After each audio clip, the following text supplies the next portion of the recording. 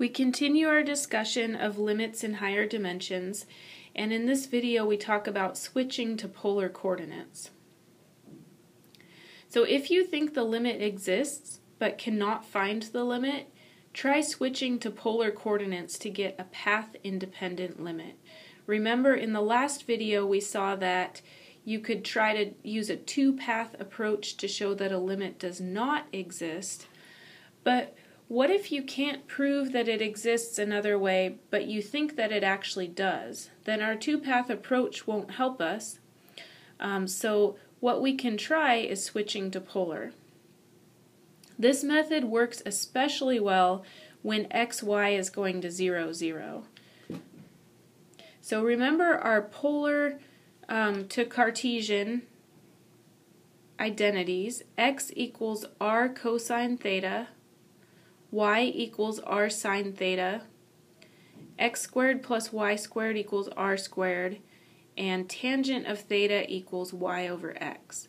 Now probably the most handy of these is x squared plus y squared equals r squared.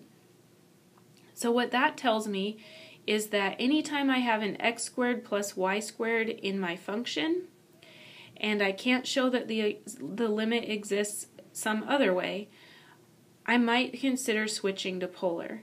And notice that because x squared plus y squared equals r squared, if xy is going to 0, 0, then r must be going to 0 also, regardless of the angle.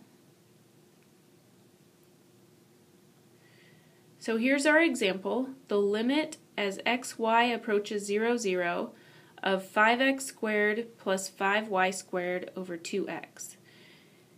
Now notice that if I plug in the point, it's 0, 0, and I cannot simplify, so I try polar. And notice that xy is going to 0, 0, so r goes to 0 since r squared equals x squared plus y squared.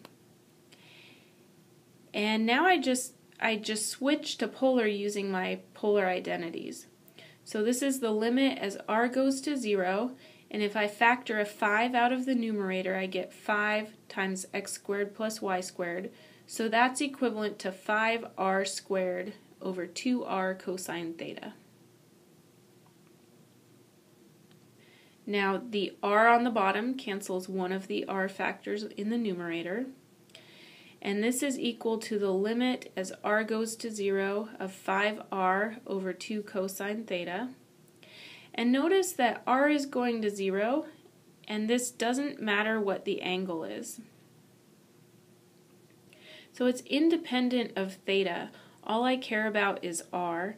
So I can plug in my 0 for r, and I get 5 times 0 over 2 cosine theta, which is just 0, because 0 over any other number is 0. So oftentimes when you're doing your switch to polar, your r will be approaching 0, and usually your limit will end up approaching 0 as well.